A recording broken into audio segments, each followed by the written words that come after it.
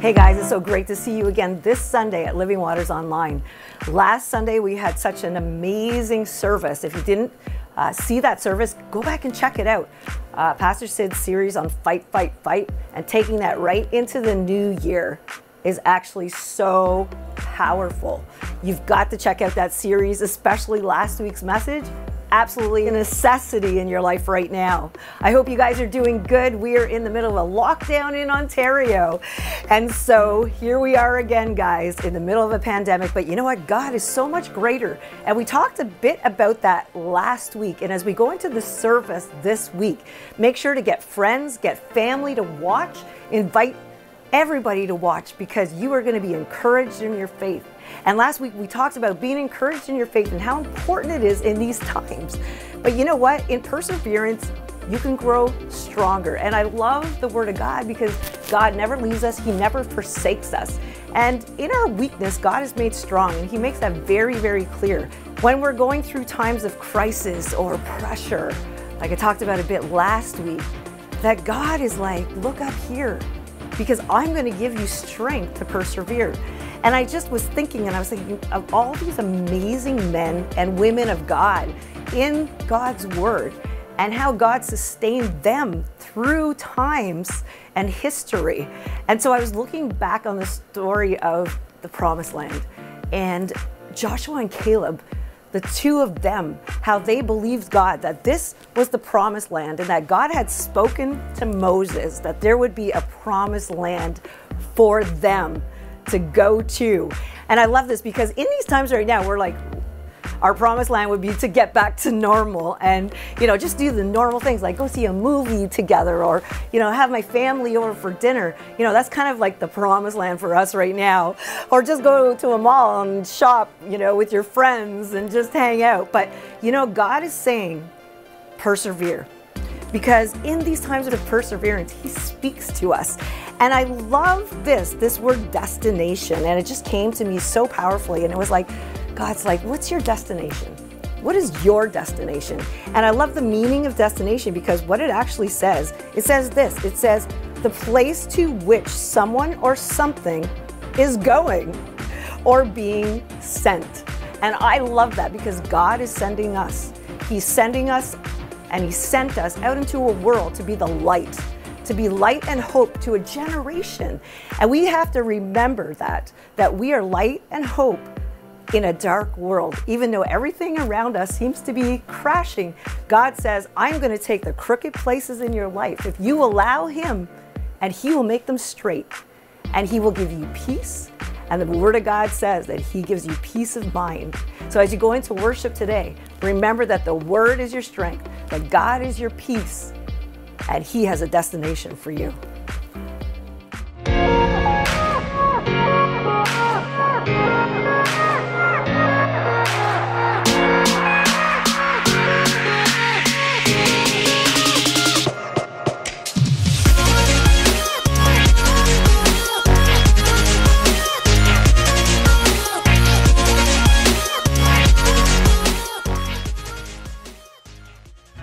Good afternoon, church. Welcome to Living Waters Online. We're just going to praise the Lord our God today.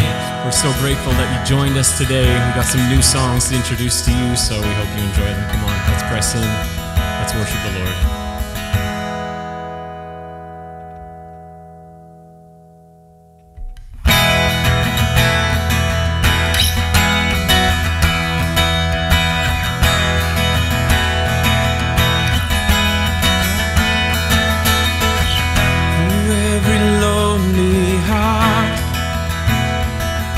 There's a mountain where God meets man. For every broken heart, there's a grace that binds together again. And as the lost turn into found, the healing wind blows in. And as your breath of our lungs will breathe again, and sing it loud for those in darkness, like pierce the veil. God, let your kingdom come. Our God is able, you're forever faithful, Lord. Come, let your will be done. Yeah.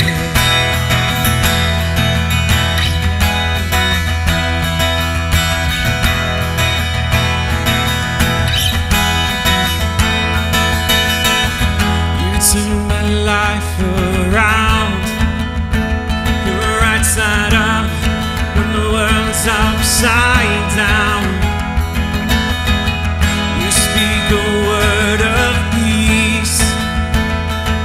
You sort the mess and left a mess of me.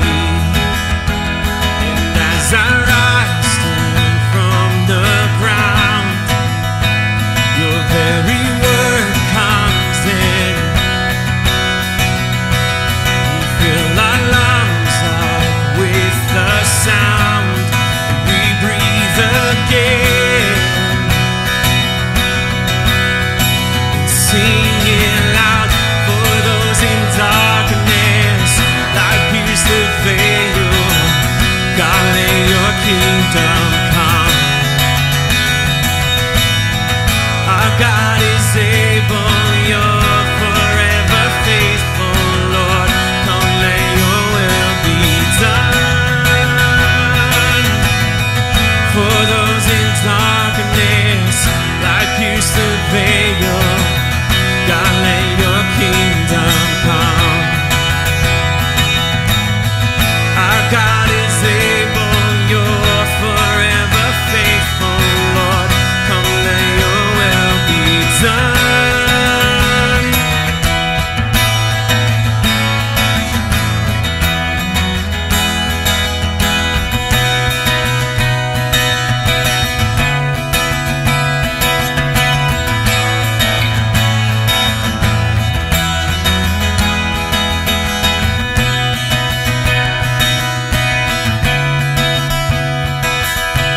Your word establish my steps. Nothing can erase what you say and tell me I am. Let your word establish my steps. Nothing can derail what you say and tell me that I am. God, you will prevail for those in darkness. I pierce the veil. God, let your kingdom come. Our God is able, you're forever faithful, Lord. Come, let your will be done. Oh, for those in darkness, like pierce the veil. God, let your kingdom come. Our God is able, you're forever faithful, Lord. Come, let your will be done. Oh, your word establish my steps. To say and tell me I am. God, you prevail.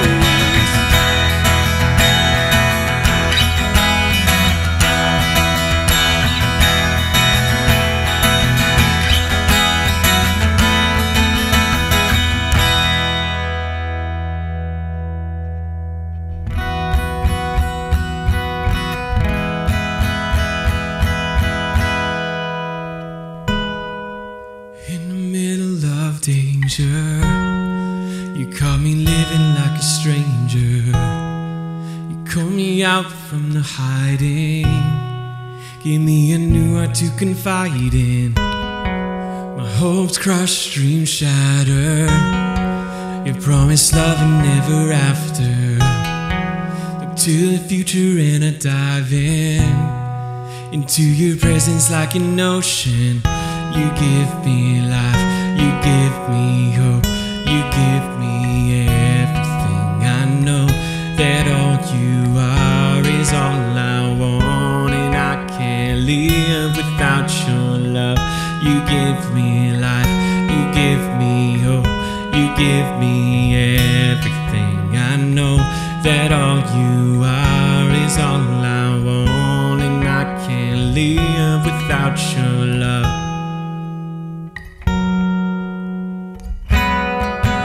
No spell love can call in. My world a mess, no time for stalling. You lead me through like you're the flashlight in the middle of a dark night. Forgiveness ransomed me from failure. Clothe me in love, it's like it's tailored. No longer fear the manufactured. So from the source I got the passcard. You give me life, you give me hope, you give me everything. I know that all you are is all I want, and I can't live without your love. You give me life, you give me hope, you give me everything. I know that all you are is all I want, and I can't live without your love. Whoa, whoa, I just can't live without your love. Whoa, whoa, I just can't live without your love. You give me life, you give me hope, you give me everything. I know that all you are is all I want, and I can't live without your love. I just can't live without your love.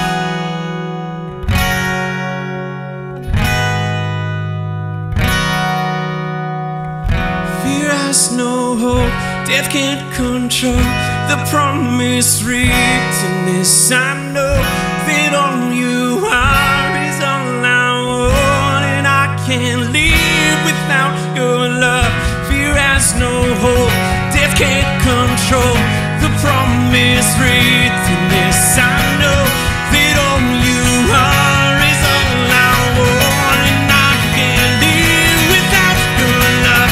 Fear has no hope, death can't control the promise written. This I know that all you are is all I want, and I can't live without your love. Whoa, whoa, I just can't live without your love.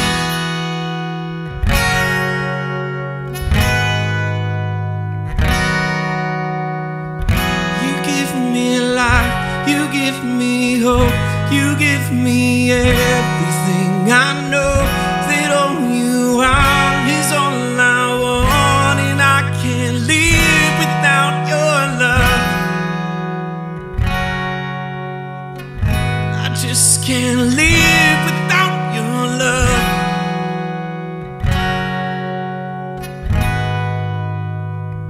Tell 'em.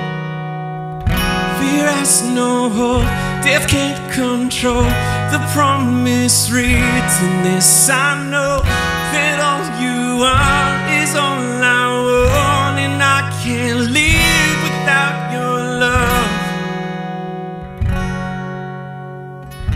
I just can't live without your love.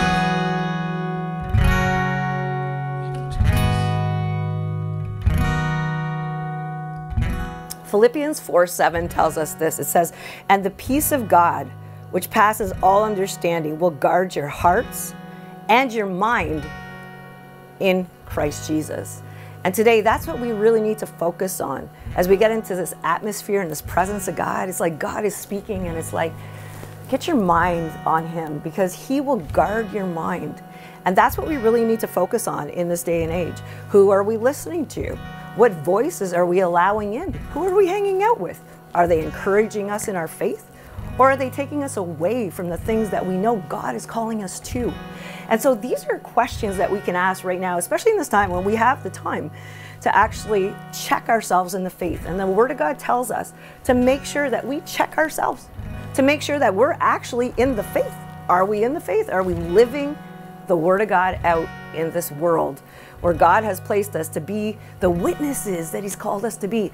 And I talked a little bit at the beginning, but as we're going into offering right now and giving, God had, He had an idea in mind, and He has an idea in mind for you.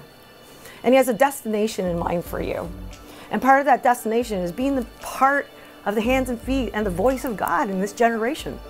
But doing it the way God says to do it.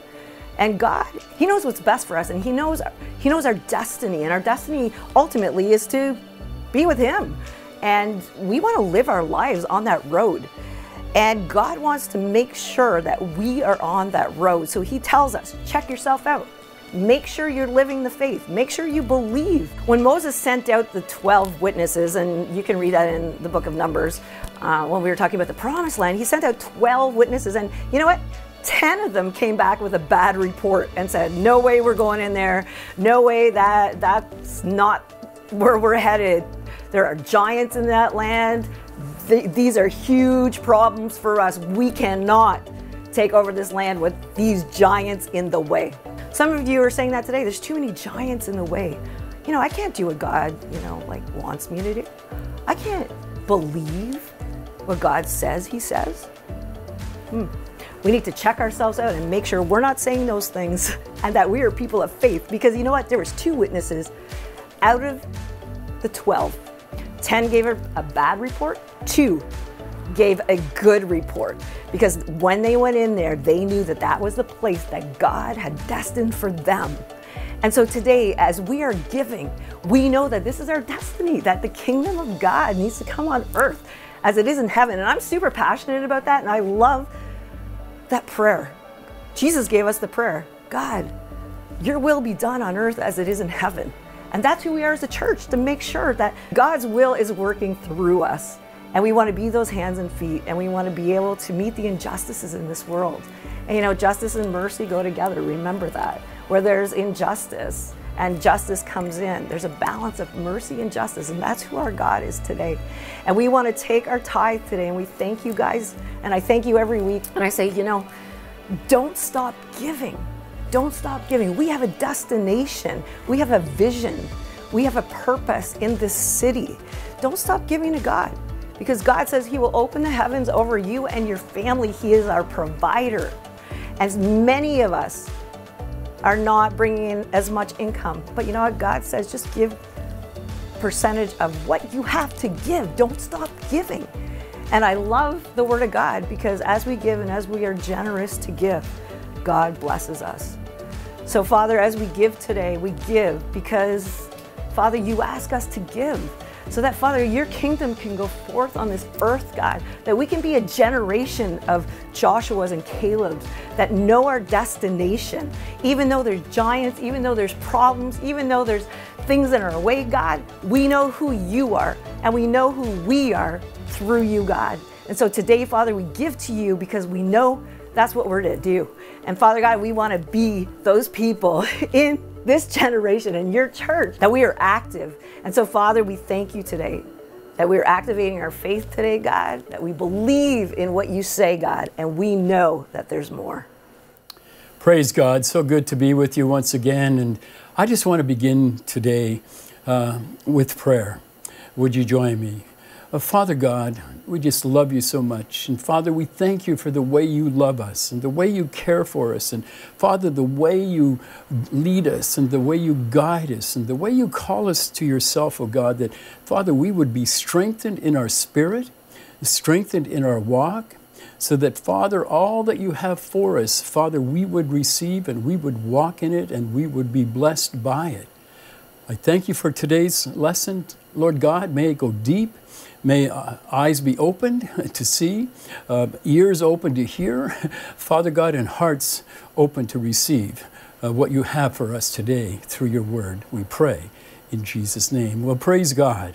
You know, we've been looking at the blessed life, and we've been looking at all the preparation that we need, at all the things we need to do to receive the full blessings of God and the full strength of God. And we've been looking at our spiritual strengths thus far.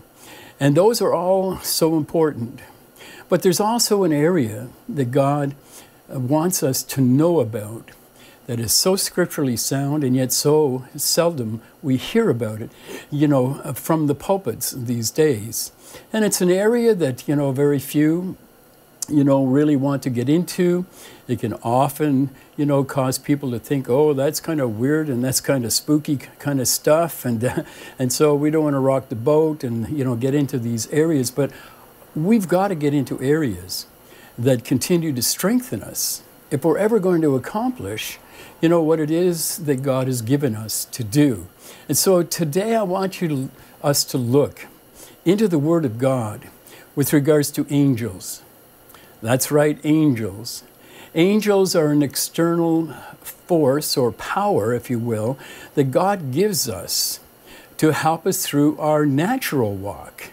And in times, you know, where we are really, you know, helpless, then Father God wants you to know that there are angels all around. You have an angel. That's right. And seldom do we think about angels if we don't hear about it. And so I want to take you on a journey through the Word of God to really show you what angels have been commissioned to do in our lives and for our lives. And so if you're ready to go and to look into the Word of God, praise God, and you may find, whoa, you know, never heard this stuff before. I just ask you to open your heart, open your mind, because this is the Word of God. And if we can't walk in the fullness of the gospel, the Lord says we'll never be shamed by experiencing the full gospel. And so we're to be spiritually prepared, but also in our physical selves, in our physical walk, in our day-to-day walk, to know that we've got angels that God has commissioned that would take charge over us. Now, to take charge over us means, you know, they're commanded to help us in times where we are helpless in the physical realm. And so I want to really look at this area according to the Word of God. And we're going to look at the Word of God now and really see, you know, what it is that angels are there for us and why they're there. And they're personal to us, according to the Word of God in Matthew 18:10. Take heed that you do not despise one of these little ones, for I say to you that in heaven their angels always see the face of my Father who is in heaven. And so, the little ones, we are God's children, amen? And so, we have angels that are constantly getting direction, if you will, and watching over us. Psalm 91, and verse 9 and 10 and 11 reads, because you have made the Lord, who is my refuge, even the Most High, your dwelling place, no evil shall befall you, nor shall any plague come near your dwelling, for he shall give his angels charge over you. In other words, protection over you to keep you in all your ways. And so, as I say, you know, we've got to know that there are angels all around. There are angels there for us. And so angels are given to us to protect us, to watch over us. They're personal to us. Psalm 34:7, the angel of the Lord encamps all around those who fear him and delivers them. And so when it says those who fear God, in other words, we don't want to walk out of the presence of God. And so when we are staying connected with God, when we are, you know, walking that righteous life, amen, that we've talked about and looked about, then we know then that there are angels there camped around us, amen, to help us in our daily walk with the Lord. They are messengers also of protection. Daniel 3:28, good example. Nebuchadnezzar spoke, saying, blessed be the God of Shadrach, Meshach, and Abednego, who sent his angels and delivered his servants who trusted in him. And so when they were thrown into the fiery furnace, as you read your Bible, or if you've never heard the account of these three men of God that were thrown into the fiery furnace by Nebuchadnezzar because of their faith and trust in God, God was there, that they came walking out of the furnace unscathed, no burns, amen, because there were angels there to protect them from that fire, amen. Hallelujah. Daniel 6:22, my God sent his angel and shut the lion's mouth. And Daniel's referring here, to, of course, to where he too, because of his faith, was thrown into the lion's den to be devoured by the lions. And yet he was untouched.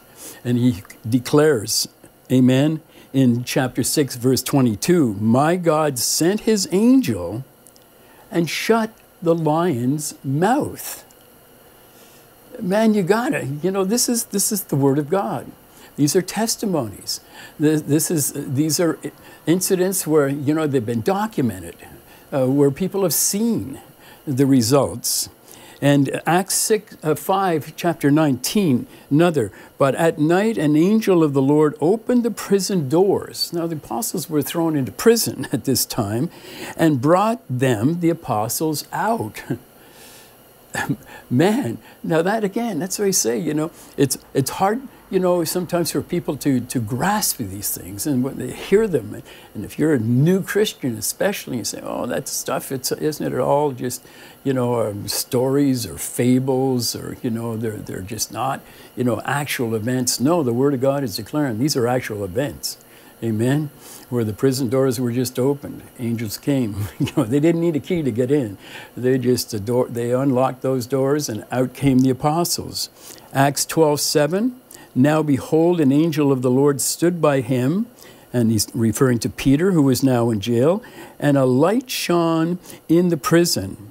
And he struck Peter on the side and raised him up, saying, arise quickly. And his chains fell off his hands. Folks, wow. And again, another incident. Chained in prison. Angel appeared. Unlocked the door. Unlocked the chains. And out Peter went. Wow, talk about walking, leaping, and praising God. Amen. Angels are also a messenger of forthcoming danger. Zechariah chapter 2, verse 3. And there was the angel who talked with me going out, and another angel was coming out to meet him, who said to him, run, speak to this young man, saying, Jerusalem shall be inhabited as towns without walls. Matthew 2, verse 13. Now when they had departed, behold, an angel of the Lord appeared to Joseph in a dream, saying, arise, take the young child and his mother, flee to Egypt, and stay there until I bring you word, for Herod will seek the young child to destroy him. And so we'll get these words from angels. Often people, who also operate, we have the gift of, the prophetic gifting in us, where we have a word of knowledge, or, we see things, hear things from the Holy Spirit. But angels are also to warn us of those things that are ahead. And folks, you say, well, it seems so weird, but I'm telling you, when you're close and right with God, as we've been looking at, when you're tight with God, you will hear these instructions. You will know they are of God, and you won't doubt them. You may tell somebody, oh, I heard an angel spoke to me, and they might scoff at you, especially a non-believer. But there are believers say, oh, you don't believe that stuff. Folks, I'm showing you, it's in the Bible. Not only is it Old Covenant, it's also in New Covenant. We're hearing from both the Old Testament and the New Covenant scriptures. People in both experienced their angels. Amen. That has not changed. Amen. Acts 8, verse 26. Now an angel of the Lord spoke to Philip, saying, "Arise and go toward the south along the road which goes down from Jerusalem to Gaza." Again, messages of direction. Amen. Angels also ministered to Jesus. We read the account in Matthew 4:11, when Jesus was in the desert, right? And it goes on to say, "Then the devil left him, and behold, angels came and ministered to him." Wow, that's so powerful. You know, like I get excited, and the reason I get so excited, because I've experienced this. You know, I think often it's difficult for pastors or preachers to teach or to preach on a lot of stuff in the Bible because they've never personally experienced it for one reason or another. But I can teach this with a confidence, knowing that I've experienced angels, you know, that have done things supernatural in my life, that have transported me even, you know, to a place where, you know, where I had no idea from where I was sitting to where I arrived, you know, how I got there, only concluding that angels got me there because I had to be in a very important meeting. I was stuck in a traffic jam that should have taken me an hour to get there. I was there 10 minutes before what I had to do. I had to speak at a conference. I was there 10 minutes before. Only an angel brought me through that, and I know that. I remember my wife Claudia coming home and saying, Sid, you won't believe it. I saw an angel tonight. And I say, wow, what happened? And she was leaving a girlfriend's house, and, you know, it was way back in the early 70s. And we had a big boat, you know, it was a Monte Carlo, you know, stretched, and it was snowing. And snowing so much she could not see the lines on the highway that she was driving on. And she had to make a left turn and try to judge, you know, when to turn. And she turned early and hit the curb that divides the highway. And the car had a big long front end on it, amen, and got hung up on the curve. You know, on the median. Actually, it was a narrow median, but it got caught up. She spun the wheels, they wouldn't turn because they were off the ground. And suddenly, someone came to the window, she says. And she kind of described him to me. Big, strong-looking, you know, man, and asked if he could help. And she says, yes, please. And he said, just sit and I will pull you out. And so she wasn't sure what that meant. And suddenly she felt the car lift and was moved backwards off the median. And she turned to say thank you, and he was gone. And she drove home, and she was kind of shaking, but she says, I know it was an angel. I know it was an angel. So praise God, you know, as I say, I have every confidence in the world because more than once have I experienced the help of an angel, knowing it was an angel of God. Hallelujah. My angel. Amen. They're used as instruments also, folks, of healing. Watch this. John chapter 5, verse 4. For an angel went down at a certain time into the pool and stirred up the water. Then whoever stepped in first after the stirring of the water was made well of whatever disease he had. So, wow, staying tuned, amen, staying fine-tuned, you know, and knowing an angel is there. And, you know, and when we hear a voice, often it's an angel directing us. And, you know, we say, you know, well, how can I be sure? See, you'll ask that question if you're not so intimately close with the Lord that allows you to trust and know his voice, which he speaks through the angel. Amen? And so that is what Scripture's saying. Stay close to God. Stay right with God. Know your life reflects, you know, the righteousness of God and, and the integrity of God and the love for God, where your heart is open to everyone. You love them because God loves them. You want to see them saved because it's God's plan that they be saved and reunited with Him in relationship through Jesus Christ. Wow, it's so powerful. And folks, angels are even messengers of answered prayer. Wow. Wow. Look at this. Acts chapter 10, verse 3. About the 9th hour of the day, he saw clearly in a vision an angel of God coming in and saying to him, Cornelius. Verse 4, and when he observed him, he was afraid and said, What is it? What is it, Lord? So he said to him, Your prayers and your alms, your giving, have come up for a memorial before God. In other words, your blessing and your prayers have come up before them. And as we read of the account of when prayers go up before the Lord and they're precious to Him, He holds them in the cup of His hand and honors those. Wow. And will even then direct the angel as a messenger of how pleased God is with you.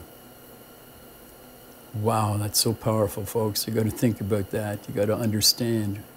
This is an area, wow, where I seldom, experience. This is an area that I don't think about much. And it's unfortunate because we should be hearing about it more. We should be including it in our studies. We should be wanting everything God has for it. And, when we're absent, to the presence of angels, then we're not receiving the fullness. And this is a major part of our walk, of being prosperous here on earth, where we're under the protection and the charge of angels that gives us all this kind of direction and messages to us. They're also messengers of God's wrath. Watch this in Acts 12:23. Then immediately an angel of the Lord struck him, King Herod, because he did not give glory to God, and as a result was eaten by worms and died. Oh, gross. Praise God, they're also messengers to the local church. Revelation chapter 2, verse 1. To the angel of the church of Ephesus write, These things says he who holds the 7 stars in his right hand, who walks in the midst of the 7 golden lampstands. I know your works, your labor, your patience, and that you cannot bear those who are evil. And so the message to the church is, He knows the works that we do as a body. That's why it's imperative that you understand it's a member of Living Waters Christian Assembly. We have purpose. Amen. It's to reach the lost. It's our destiny. Reach the broken. Reach the hurting. That is the purpose of the church. Feed the poor. Give water to those who are thirsty. To open the prison doors. To visit those who are lonely. To take care of our, widows. Wow. So that we will continue in our transition in that destiny to our final destination, which is heaven. Powerful words, and angels are involved in the process, as we see. They're also messengers of His second coming. Matthew 25:31 reads, When the Son of Man comes in His glory, and all the holy angels with Him, then He will sit on the throne of His glory. Wow. Powerful words, folks. And I hope you'll just receive this teaching and these scriptures and ponder them and really dwell on the fact that you have an angel there that has charge over you, there to help you. But if you refuse to believe in these things which are of God, you'll only not receive them. You will never have that walk, the fullness of the prosperous walk, which is body, soul, and spirit, on earth that God has for you. And so I encourage you, dwell on what you've heard today. You may want to go back and re-listen to the broadcast and write the scriptures down and study them. But there's so much evidence, there's so much more evidence of angels in the Bible. I've given you some highlights, man, that really go deep. And as I said earlier, I know I can teach these, scriptures with confidence because I've lived them, I've experienced them, and I constantly experience them. And, maybe you've been through a situation, you say, wow, I don't know what happened there, it had to be God. Well then, what you need to know was an angel there to assist you, to get you through, to bring you to that place of safety and security. Amen? So God bless you. God loves you so much. Amen and amen. Stay tuned. I'll be right back. I know who goes before me. I know who stands behind. The God of angel armies is always by my side. The one who reigns forever, he is a friend of mine. The God of angel armies is always by my side. And nothing formed against me shall stand. You hold the whole world in your hands. I'm holding on to your promises. You are faithful.